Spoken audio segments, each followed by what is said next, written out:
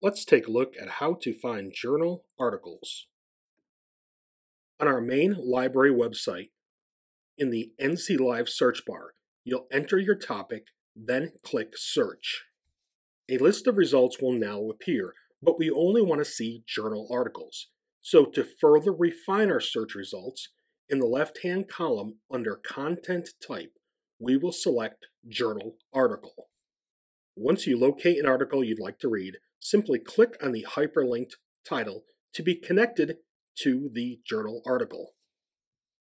You also have the option to download it as a PDF or receive the proper citation for the article.